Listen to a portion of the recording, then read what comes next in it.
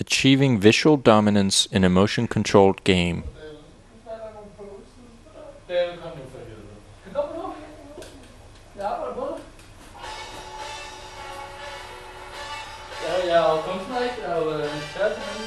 In order for the motion control to work, the user had to wear a white suit with brightly colored dots on it. A webcam in front of the user was used to track the colors and create a visual representation of the user on the screen. This footage shows how the system was calibrated before the actual test began. When the game begins, the user will have some figures in front of him that will show him how to stand. The game will manipulate the visual representation of the user by slowly adding rotation to the arms. The rotation in this example reaches 62 degrees at the end of the game. A game is 80 seconds long. The rotation usually had to be above 60 degrees before test participants started noticing. This indicates that the test participant trusted their eyes much more than their kinesthesis.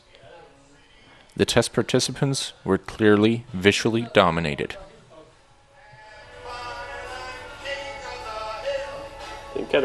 The users were given points after how well they fit inside the figures on the screen. This is footage from test 30, where the maximum rotation was 61 degrees.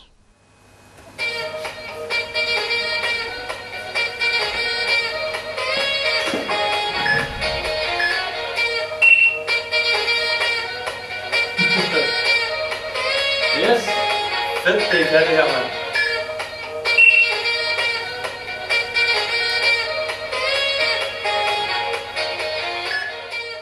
Sometimes the color tracking was unreliable. Notice how the blue arm jitters.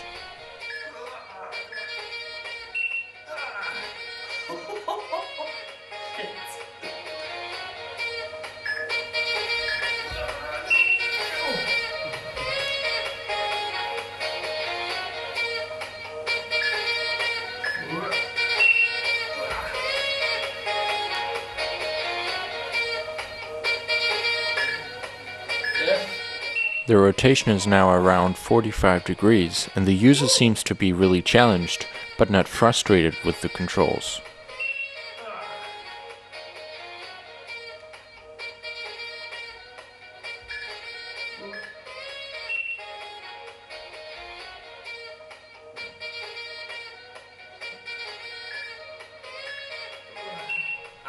When the game is over, a score is displayed to the user to let him know how well he did.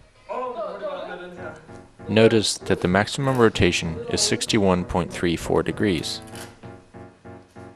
This test participant said that he believed the visual representation of him was very coherent with the way he moved.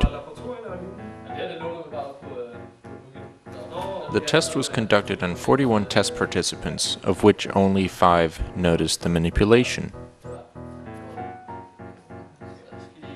Test participants were much more visually dominated than we thought they would be. Dog got the mighty, let me tell the news. My head got wet in midnight dew. Red God, I've been down.